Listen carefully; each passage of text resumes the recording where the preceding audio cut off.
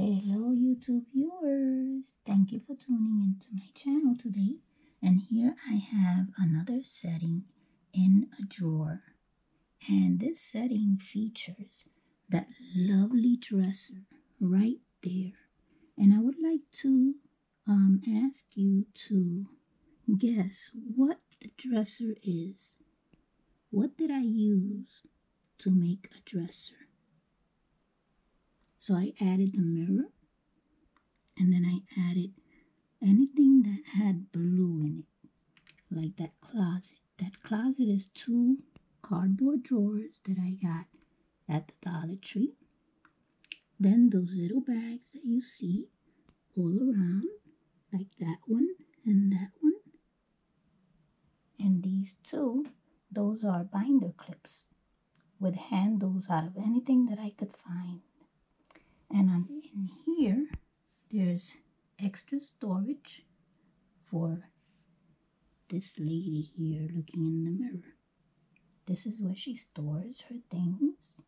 And on top, she has a hat, some more bags, and she has a cozy place to sleep and rest. Look at how beautiful that is. And she has a little coffee table, very fancy. Then she has another closet right there and a mirror. She has a beautiful blue lamp with a white lampshade. And then over there she has another table with a beautiful butterfly. That's actually a compact mirror with the legs made out of magnets.